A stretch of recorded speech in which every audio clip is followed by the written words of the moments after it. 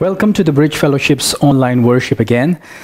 Today we are going to continue our series from 2 Corinthians chapter 3, verse 7 to 18.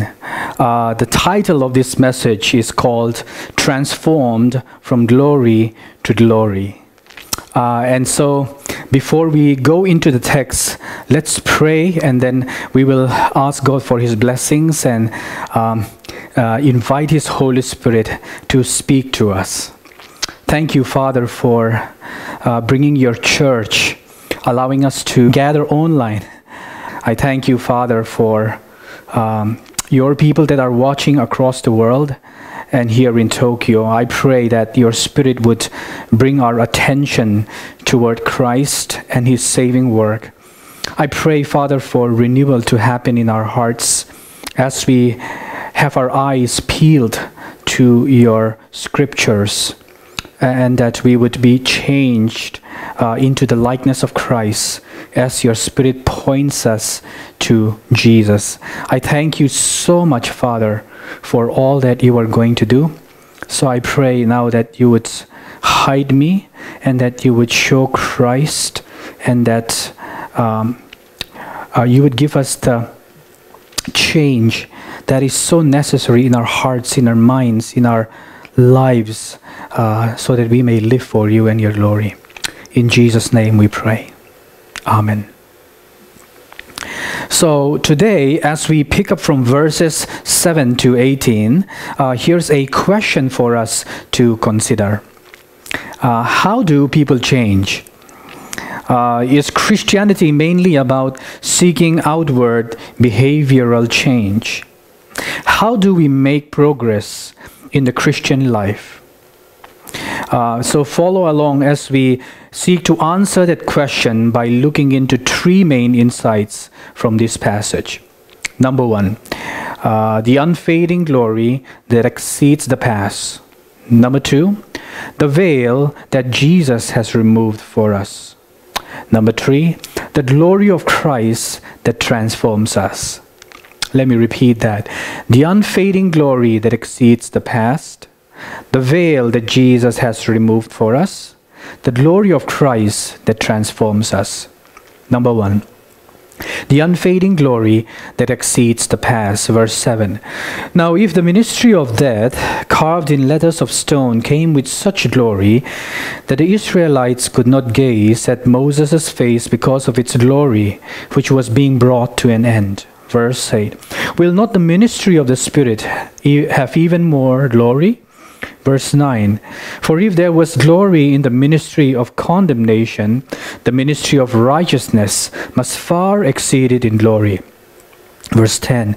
Indeed, in this case, what once had glory has come to have no glory at all, because of the glory that surpasses it. Verse 11.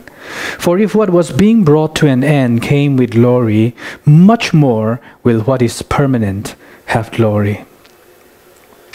Notice Paul uses the word glory 10 times here, and 2 more times down in verse 18.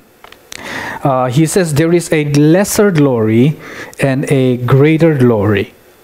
The word glory used here means a state of being bright, radiant, or magnificent. It means a splendor of God's presence. And so he says that the old covenant glory was fading because the new covenant surpasses it in glory. Now, if you're watching this and you're new to Christianity and unfamiliar with the background, when Paul says that the ministry of death is carved in letters of stone in verse 7, he is talking about God's law. He's talking about Moses' time in Israel's history when God gave His law for the second time because Israel had failed to obey His laws. If you read Exodus 34:29 to 35, you will see there that Moses had gone up to Mount Sinai to meet with God.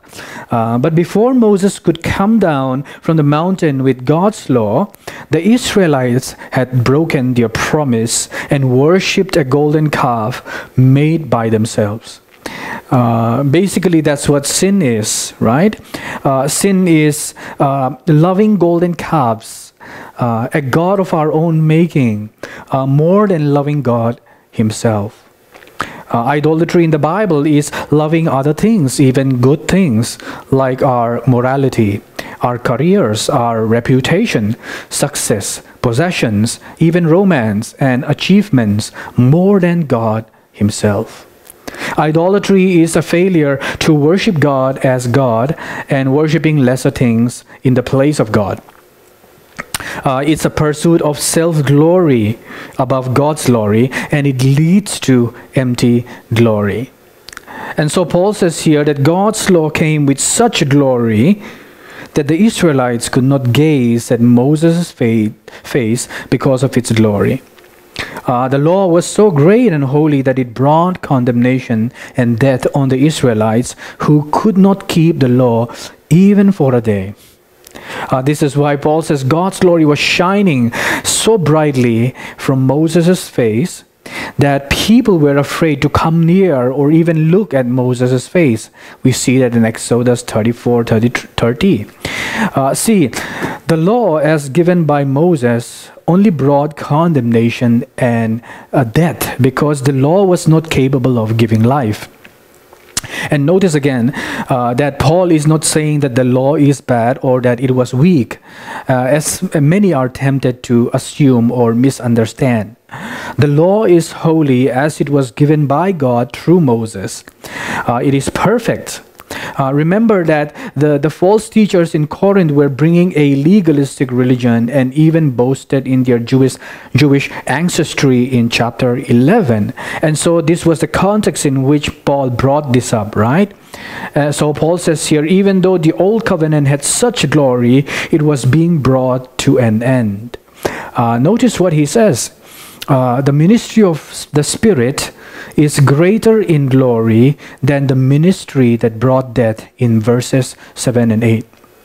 And in verse 9, he says, the ministry that brings righteousness is greater in glory than the ministry that brings condemnation. And in verse 11, see, he says, the ministry which lasts is greater in glory than that which was fading away. As you're watching this, here's a question for you. Have you been discouraged because of past and present sins or failures? Are you struggling with habitual sins that are just hard to overcome? Are you struggling with the guilt of not measuring up and feeling powerless over sin? Are you finding it hard to obey God from the heart? If that is you, there's great news here. Paul says in verse 9, if there was glory in the ministry of condemnation, the ministry of righteousness in the new covenant must far exceed it in glory. Under the new covenant, see, there is no death, no condemnation, but righteousness and life in the Spirit for you. What once had glory have come to have no glory at all because a greater glory has arrived in Jesus Christ. See, like a candle before the sun, the old covenant pales in comparison to the new covenant of grace. See, Jesus has come to receive the condemnation that we deserved in order that we might receive the righteousness we did not deserve. Jesus has come to fulfill the law we could not fulfill, so that the requirements of the law might be fulfilled in us, as Romans 8 says. Jesus has come to measure up for us in every way before God. Incredible, right?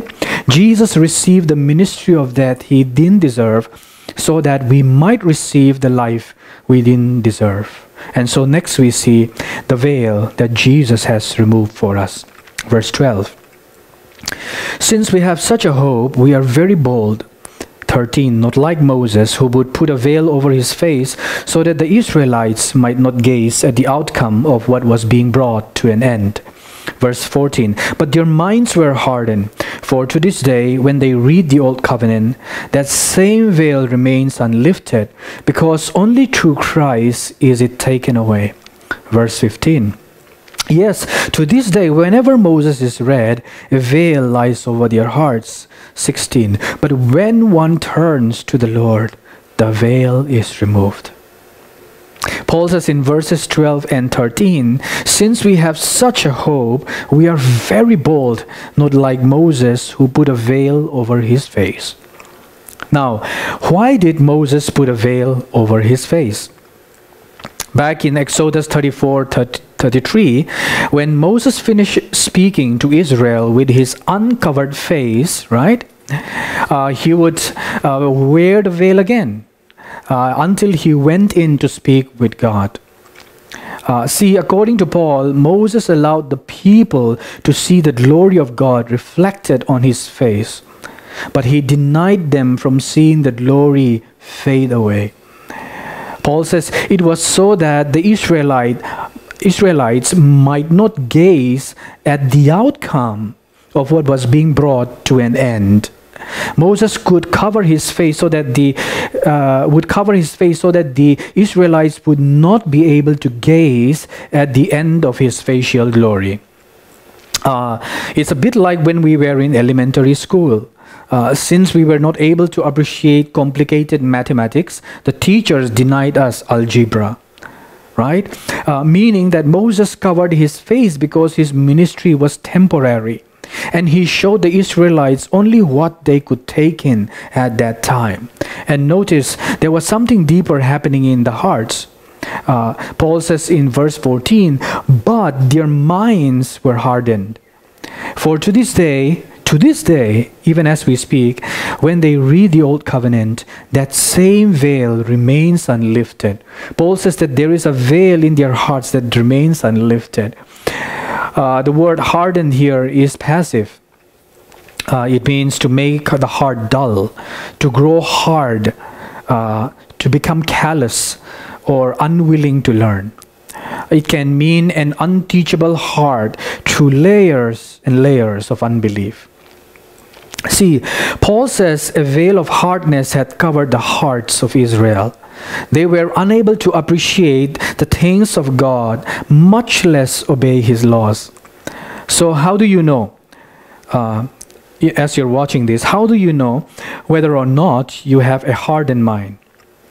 See, one of the ways to know is that your heart is dull to the things of God.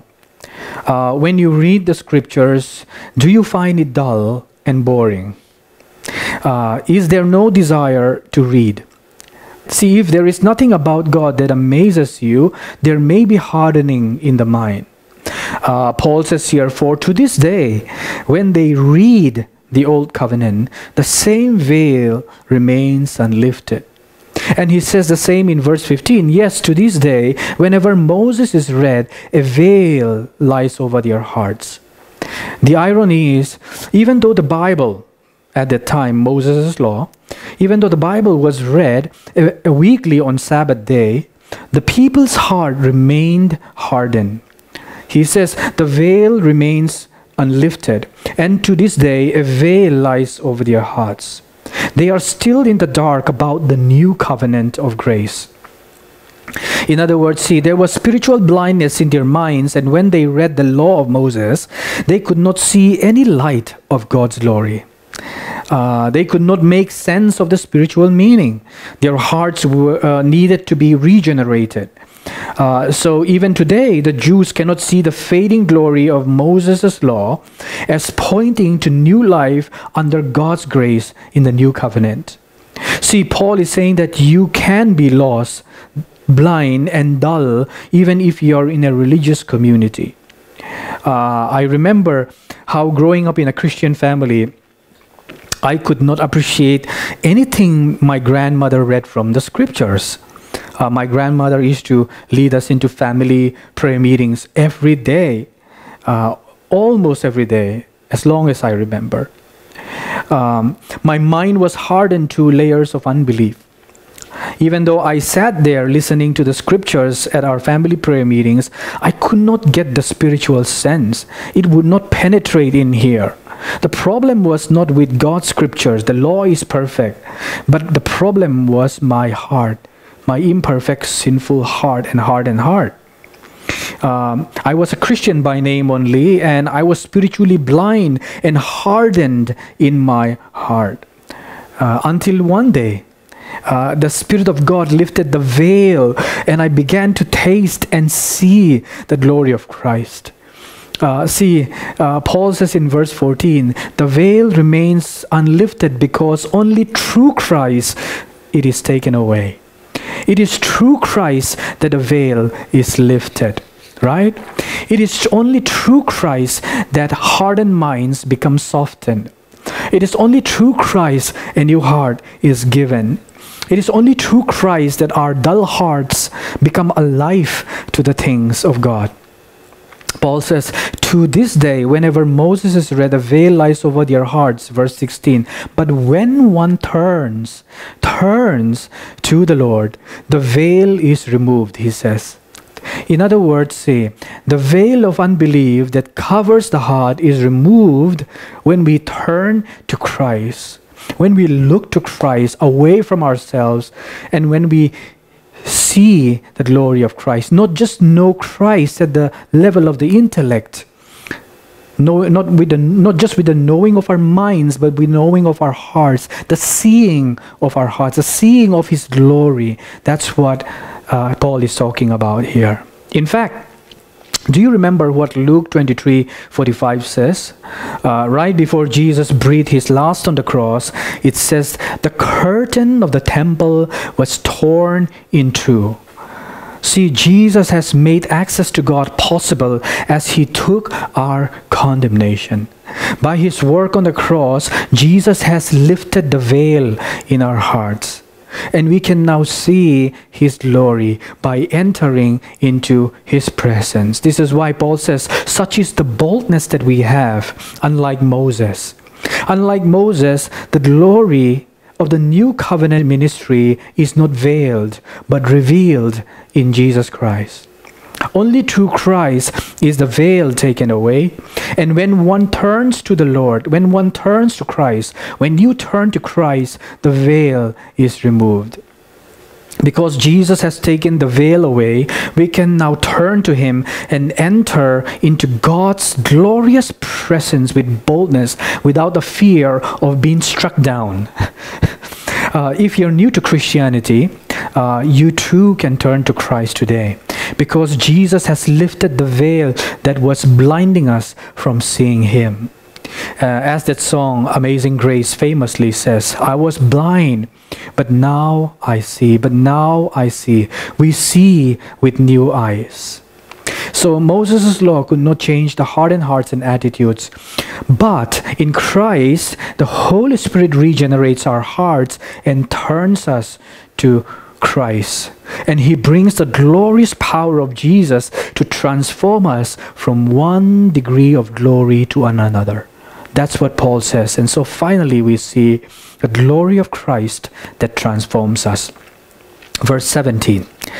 Now the Lord is a Spirit, and where the Spirit of the Lord is, there is freedom. Verse 18. And we all with unveiled face, there you see, beholding, it means seeing the glory of the Lord, are being transformed into the same image from one degree of glory to another. For this comes from the Lord, who is the Spirit. Notice how in verse 17 Paul says the Lord is the Spirit. He says the Lord is the Spirit. The Holy Spirit is not a force but a person. He is a spirit. The Holy Spirit here represents Christ, and He unveils our face to see Christ. Notice carefully, He is called the Spirit of the Lord. See, the way you know the Holy Spirit is at work in your heart is that your desire to see Christ and His glory increases. It doesn't decrease. The one test of truth, the way to test whether the Holy Spirit is at work in your own heart is to see if your desire to see and know Christ increases. And Paul says, where the Spirit of the Lord is, there is freedom. See, today modern people think that freedom means the freedom to do whatever they want. So they become a slave to their own choices and options. We have the right to do whatever we want, but not everything we want to do is Christ honoring, right? See, the word freedom here does not mean license to sin. Grace under the new covenant is not license to sin. Grace is not freedom to sin, but it's a freedom from sin.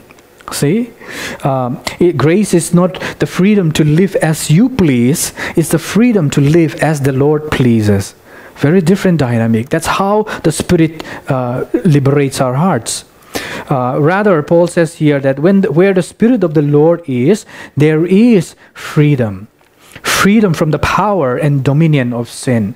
Sin will no longer have dominion over you. You will no longer be a slave to sin. That's the language. Freedom from dutiful and powerless religion. That's what it means. Legalism is dutiful and powerless religion. Under the new covenant, there is freedom from legalism. There's freedom from self-righteousness, freedom from condemnation, freedom from fear of death. Death has been defeated. Freedom to see the glory of Christ and live to please Him. It's also the freedom to gladly obey Christ from the heart, because under the new covenant, we have received the new heart that Jeremiah promised. It is a freedom of direct access into the presence of God. So true freedom is freedom to finally gaze upon the glory of Christ and love and serve and resemble Him. See, when Moses entered God's presence, he would remove his veil and put it back on as he came out in Exodus 34, verse 34. His face was glowing for a moment, but that glory faded, right? In the new covenant, however, look, the Spirit of Christ has removed the veil in our hearts, right? Moses needed to put a veil over his face, but our veil was removed for us. Moses had a veiled face, but our faces are unveiled. This is what Paul says in verse 18. And we all with unveiled face, beholding, seeing the glory of the Lord. We were made to see glory, grandeur, beauty, not look at little things or lesser things, lesser glorious things, but the glory of Christ. It means all of us reflect the glory of Christ with uncovered faces as in a mirror. This is an ever-increasing glory. Moses had to go up the mountain to speak with God. But we don't have to go up any mountain to speak with God. The God of the universe, the God of Moses, has come down to us in Jesus Christ. And even today, many world religions still try to reach God by climbing a mountain of religious rules and rituals. But God has already come down to us in Jesus Christ. He has removed the veil that separates us from His presence, right? There is no gap between us anymore.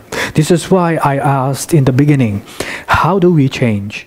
How do Christians make progress? And Paul answers that and says, we all with unveiled face, reflecting as in a mirror the glory of Christ, are being, present continuous tense, are being transformed into the same image. Do you see the word transformed here?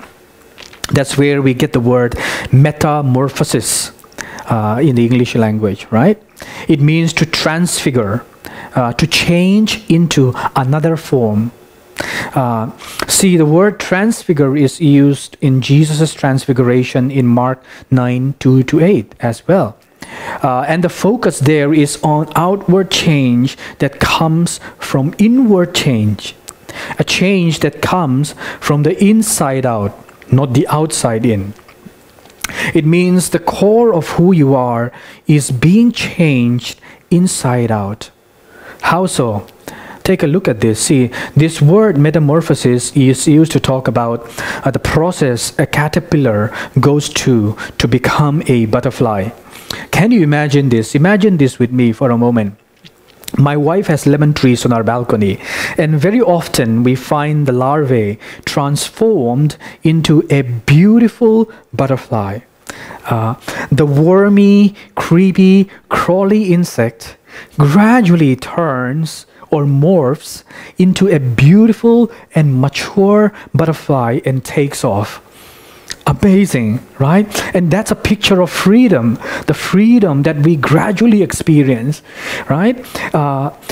So Paul says that we all with uncovered faces, reflecting the glory of Christ as in a mirror, are being transformed, morphed, changed into another form, into the image of Christ. This is the gradual progress by which sinners change into the image of Christ.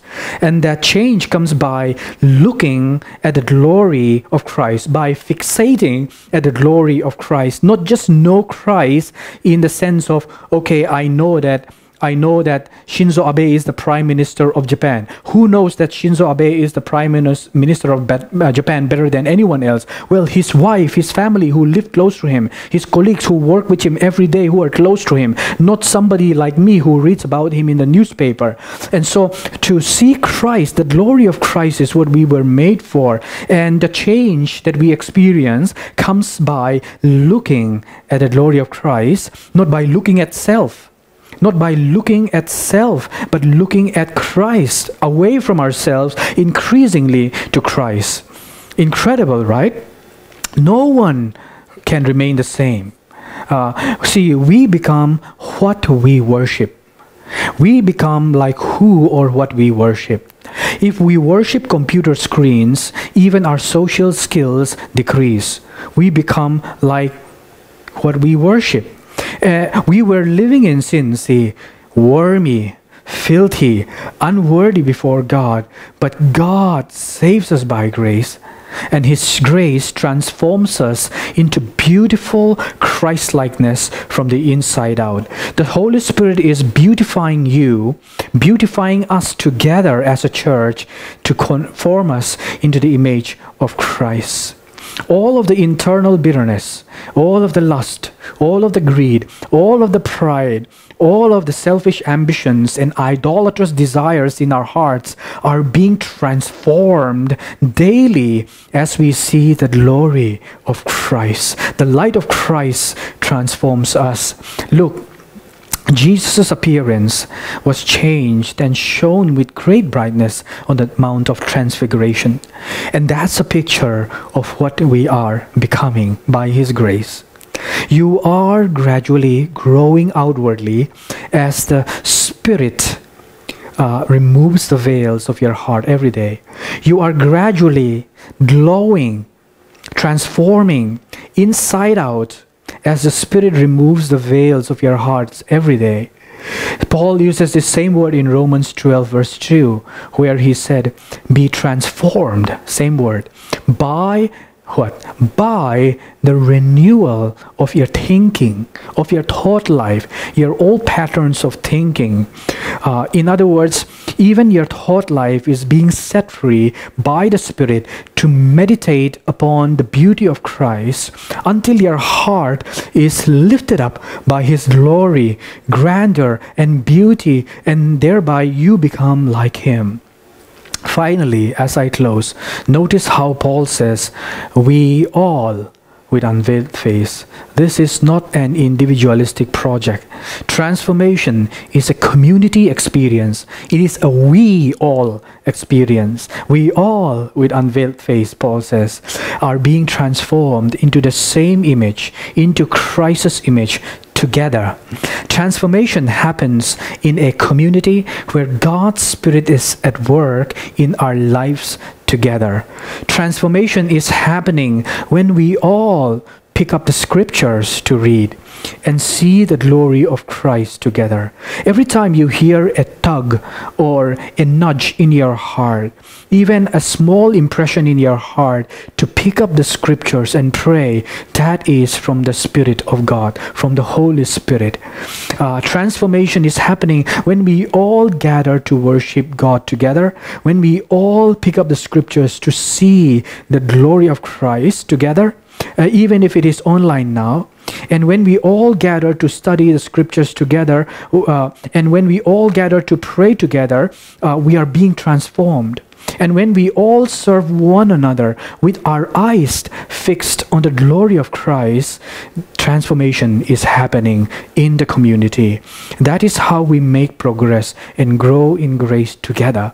So Paul says we are being transformed from one degree of glory to another. It's from one degree of glory to another. That's what the Spirit of God is doing in your life. Do not despair. Embrace this call today to follow Christ, and let the Spirit of Christ open your hearts. Allow Him to open your hearts as you pick up the word of grace, the means of grace, the word of God, and prayer. Our church this year, we said, is going to be immersed in the scriptures and in prayer and in community. And so do not neglect these means of grace, so that the Spirit of God will use these things to really conform you into the image of Christ. And he says, for means because this comes from the Lord who is the Spirit. This transformation comes from the Lord who is the Spirit. The completion of your sanctification does not depend on your power, but upon the Spirit's power. Transformation comes by seeing the glory of Christ. The Spirit is at work in your life. The Spirit is transforming us together in community from one degree of glory to another to an ever increasing glory, until we see Jesus face to face and become fully like Him. Let us close in prayer. Father, we thank you for your word of grace. We thank you that your Spirit is present here to point us to the finished work of Jesus, but also to the ongoing work that you are doing in our hearts. Spirit of God, we invite you to lift the veils of our hearts. Any remaining darkness in our hearts, we pray that the light of the glory of Christ will shine in there, so that we are more and more becoming like Him, and that we reflect that glory as your image bearers. We were made for this, to see the glory of the resurrected Christ and to reflect His glory. And I thank you, Father, that those who are watching today do not need to be in despair for sins that they are struggling with, because there is power in the finished work of Jesus. There is hope beyond this world, as the Spirit of grace is transforming us into His image, that we are not left alone to finish this sanctification in our own power, but we thank you that you have given us your Spirit, who is the helper, and also the word of grace, the scriptures, and your community, and the sacraments to grow in grace. I thank you, Father, for your people and your faithfulness towards them. I pray that every day as we wake up, may we gently willingly respond to the gentle wooing of the Holy Spirit to open up the scriptures and linger in your presence. And may we as a community immerse ourselves in the scriptures as we gather in Bible study groups and in our prayer immersion community group as well. I thank you for all that you're going to do in and through the Bridge Fellowship and those who are watching across the world. We pray these things in Jesus' name. Amen.